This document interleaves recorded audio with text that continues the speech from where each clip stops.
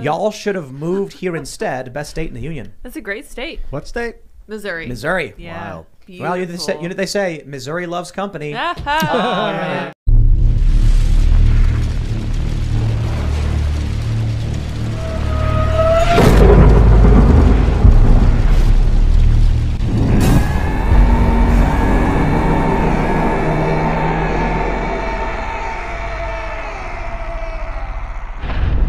Yeah, but comics are like after I saw that fucking Joey Diaz thing.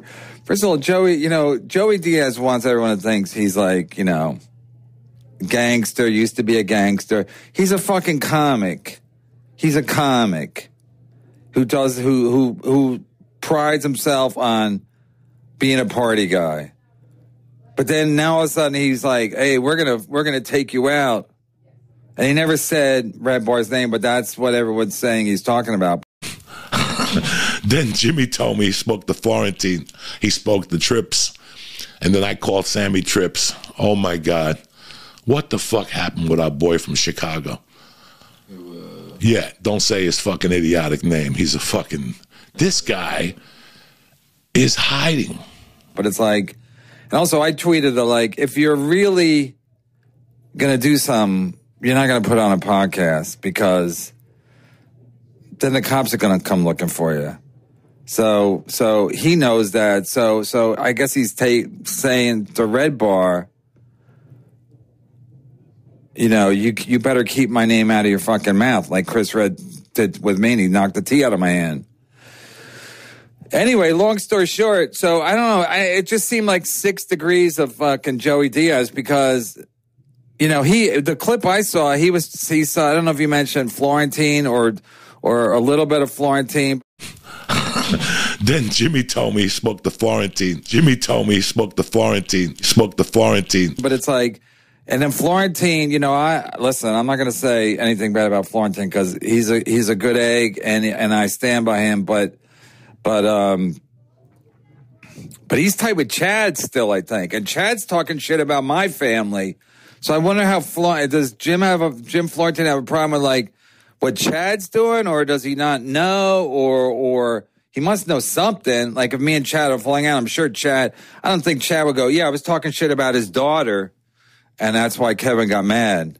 The Dave Landau thing that I was doing a callback on because Chad's so clever. So I wonder if that came up because they're going after Tripoli. Supposedly he's hunting down. I can't see Tripoli hunting down anybody. But Tripoli was hunting down supposedly REDBAR in Arizona. Dang fucking legs. REDBAR and I will have a conversation face to face, and he needs to know that. I'm not like these other motherfuckers. Why don't you come say that to my face? That's how we were. He's like, oh yeah, why don't you come say that to my face? Yeah, say it to my fucking face then. You other motherfucker. Come say it to my face. I'll give you my address. In Chicago. Talking about my fucking kids. Listen, here it comes. Face to face, and he needs to know that. I'm not like these other motherfuckers. Talking about my fucking kids. You heard what I said about them kids? Do we have a song I could sing about your kids? Pull up Eric Clapton's, what's that song about Tears in Heaven? Life is fucking weird, and he's talked a lot of shit about a lot of people. And finally, Tripoli hired an investigator and found him in Tucson hiding. Knocked on his condo. He was out there for 10 hours, Tripoli. Hang up or press 1 for more options. Mike, I'm gonna get ya, and you're gonna sing the song you sang about my daughters. I'm gonna fucking get ya, you fucking tough guy. Come the fuck down, you fucking piece of shit. Fucking sing about my daughters. You fucking scumbag! You're gonna make it right! You're gonna sing songs in front of me! Tripoli's gonna kill him. And the guy wouldn't come down. I give him credit for not calling the police, you know what I'm saying? Because a typical white privilege move is to call the police. I didn't do nothing. Yeah, I know you didn't. But here's the problem. When the cops do come, somebody's gonna show them all the videos that you said and all the shit you talked about. And let me tell you something. It's not gonna be a good day for you. I feel sorry for you. I'm not mad at you. I'm not angry. I don't wish nothing bad at you. And I knew this is going to happen to you because you're a fucking moron. Your father gave you too much money. You're a failed fucking comic. You're a failure as a comic. The only thing you could basically do is get on a fucking computer and say lies about people and talk shit about people. Really, bro? So now you had to leave your home in Chicago and hide in Tucson. When one dude went too far with my kids, I'm super sensitive about all that shit. Is REDBAR gone before me? I don't know, dude. I would love to meet up with him. Just talk to him face to face. I'm going to one day. I don't care what he does. If he comes back, I don't fucking care. Got to come up for air sometime, motherfucker. I'm telling you, dude, he went too far. It's not cool. What he did, I'm going to fuck him up for it. I'm going to fuck up his wife, too. She fucking did it, too. So it is what it is. I don't give a fuck. You don't do that, dude. Okay? Dude, pinata me all a lot. What he did was too fucking far. Sam Tripoli kids. Let's see what comes up. I mean, this is public. Oh, even I won't pull this up. I know, I was just going to say. I mean, I have to. Hey, I'm a comedy god, right? Sam, So, don't censor us. Don't censor me. Don't censor us. Sorry, Sam. This is just pure comedy. And a 1 and a 2. Oh, wait. No jokes are too far. No jokes are too far, bro. Uh-oh. Hold on a second. This is dedicated to Sam's family. Did the doctor know that your 2 kids are brain dead? And he's going to fucking pay for it, dude. And every time he puts out a video, that's another minute of beating the guy gets. I'm telling you, bro. You got to come up for air. You're fucking in hiding. You're fucking, you've done a million different ghost address so people can't fucking find you. Okay? You got to come up for air sometime, motherfucker. Would you even know if I chop their heads off and use them as ski balls right to your wife's cunt? I don't care how old we are, dude. What you did to my family is fucking not cool. And you could cut this up and put it on the REDBAR thing, and they can all come here. They're just adding to it, dude. They're just adding to it. You're gonna come up for air, dog. You're gonna come up for air. You're gonna come up for air, dude. Oh, I just know these kids don't belong on Earth. You and your wife and your 2 little kids are, nobody wants that around. You're anti-decor. You make every situation look worse. You are not tiki. You're not tiki. You're ugly. You're poor. You're low rent. You're uneducated. You're the problem. And this guy's going to sit around and talk about black people. I'd rather have this whole place a bunch of mumbo-jumbo monkeys jumping around, swinging from vine to vine in my house than to have families like this aggravating my parks. So disgusting. This guy, did you need this? You're living in Tucson, hiding over a podcast? Think about that. Think about how bad your life is that you're hiding in Tucson over a podcast. Now where are you going to go next? Because now we got your number. Tripoli got you with a fucking investigator. What are you going to do now, man? And for me, I'm not here to wish you bad. I'm not here to tell you I'm going to hunt you down. That's not even going to happen. I'm concerned with my wife and my daughter and what's going on here. Even though you had people call my wife and threaten my daughter. What? You don't think I knew it was you. We traced back all the numbers. Even though you said things about my friend's daughter, even though you said things about Rogan's daughter, you were talking about kids and you were saying a lot of weird stuff about people, bro. So this is what you got coming to you. So now what really dazzled me and what people really need to know is how big of a pussy you were that you didn't even come downstairs to meet Tripoli. Mike, I'm gonna get ya, and you're gonna sing the song you sang about my daughters. I'm gonna fucking get ya, you fucking tough guy. Come the fuck down, you fucking piece of shit. fucking sing about my daughters? You fucking scumbag. You're going to make it right. You're going to sing songs in front of me. So Joey Diaz is like, don't talk about people's kids. I 100% agree. 100% agree. I couldn't be in more agreement. But I wonder, like, I just wonder. I wonder how Chad feels and Ken Mosca feel about that. Are they with Joey Diaz on that, or are they against Joey Diaz?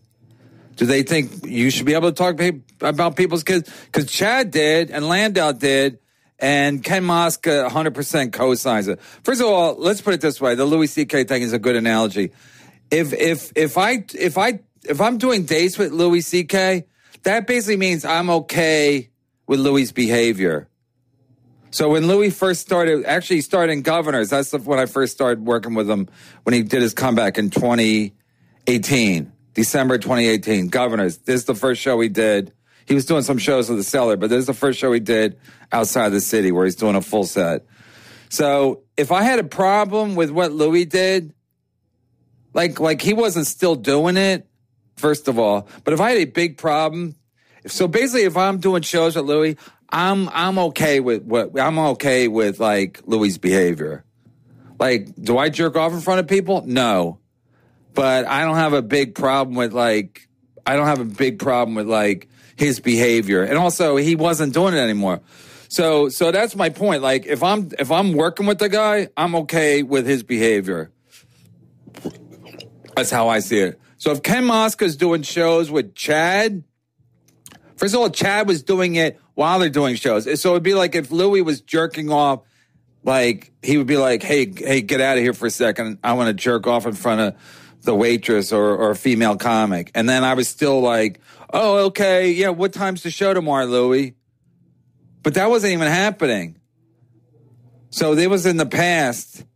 And, but so the point is, Ken Mosca, while Chad's still talking shit about my family, Ken Mosca's still doing shows. So Ken Mosca is 100% endorsing Chad's behavior. He completely, even if he says otherwise, he's completely endorsing it, and he's okay with it. If you're doing shows, like I said, it's a perfect analogy. If I'm doing shows at Louis, I'm okay with what he's doing. And also, he wasn't doing it then. So if Ken's doing shows, doing a podcast with Chad, he's 100% okay with Chad talking about my family. That's just the way it goes. If you're working with the guy, and you know the shit he's doing, then that means you're okay with it. You're okay with it. That's a fact. That's a fact. That's one reason why I asked Ski Mask, because I'm like, okay, I see Ski Mask at the Aunt Mead shows, and I see him, whatever. So I'm like, so I want to know what did you do with that girl? Did you sexually assault her? I wanted to get to the bottom of it because I'm like, yeah, I want to know. I want to get his side before I make a decision. Like, should I even work with Ski Mask if he's a fucking creep? But Ken Mosca is 100% okay with Chad talking shit about my family. He's 100 because it's like if he's doing shows with him, he's 100%. That's just the way it goes. If you know what a guy does, it's one thing if you don't know what the guy's doing. But if you know what the guy's doing, just like I knew what Louis had done, and I'm like, I'm okay with that. I'm okay with that. Like, do I do it? No. Or is he doing it now? No. But basically, if I'm working with him, I'm okay with it. So the money wasn't really much then. But, I've known Louis for a long time. Patrice is dead. Geraldo's dead. A lot. It was a rough time. When we were coming up, it was a rough time. So, if he jerked off in front of a couple people, he probably regrets it. I guess looking back, it wasn't worth the fucking trouble. But do I have a huge problem with it? In the climate that we came up in, not really. I mean, there's much, it's not sexual assault. It's just, it's weird. But am I okay with it? Do I do it? No. Was Louis doing it still? No. But if I'm showing up with him, that means I'm kind of okay with it. And that's a fact. So if Ken Mosca's doing the show with Chad, when he knows all the shit Chad's been doing, then he's okay with it. He's okay with what Chad's doing. So Ken Mosca can be like, no, I'm against that. I'm against that. Well, you're still doing the show with Chad. That means you're okay with it. That means 100% you're okay with it. So when I saw Joey Diaz mention it, and he was talking to Tripoli, and then I think he mentioned right at the beginning of the clip I saw, brought up Florentine's name, and that made me think like, oh wow, I wonder if Florentine knows that, because I'm sure Florentine is 100% with Joey Diaz, as am I, that you shouldn't talk about people's kids. So I'm just wondering, like, I'm not going to call Florentine and be like, how do you feel? But I'm just curious, like, it just made me think, like, I wonder if Florentine knows that Chad's talking about my family in that respect. Like, what he wants to do. I'm just curious. Maybe I'll have Florentine on. I'll do a Zoom show. But, because he's friends with Chad. So I'm sure Chad gives a different story. Like, Kevin's a douche. Kevin's a narcissist. I don't take my dick out. And that's narcissistic. To be fair, I've never taken I don't even take my dick out in front of my wife. I wait till we're real comfortable underneath plenty of covers. And then it comes out. Then the groundhog comes out.